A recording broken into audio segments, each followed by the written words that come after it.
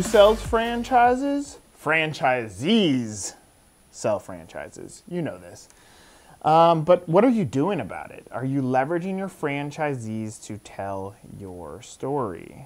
Some of you are. Some of you have these testimonials, and I gotta tell you, like, make testimonials legit and honest and authentic. Don't make it like these forced scripts, because people can read through bullshit. So can you. So can I.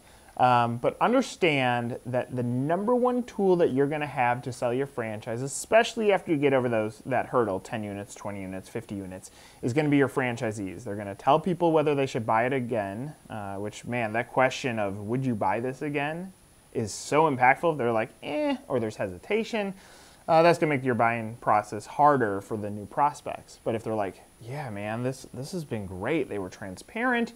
They told me everything that I needed to know. They weren't over excited about their item 19. Yeah, I feel good about it. And in fact, I'm trying to save up more money to buy another unit. Whoa, that's powerful. That's how we get people to buy more things. So understand that your franchisees sell your franchises. That's your number one tool when it comes to franchise sales.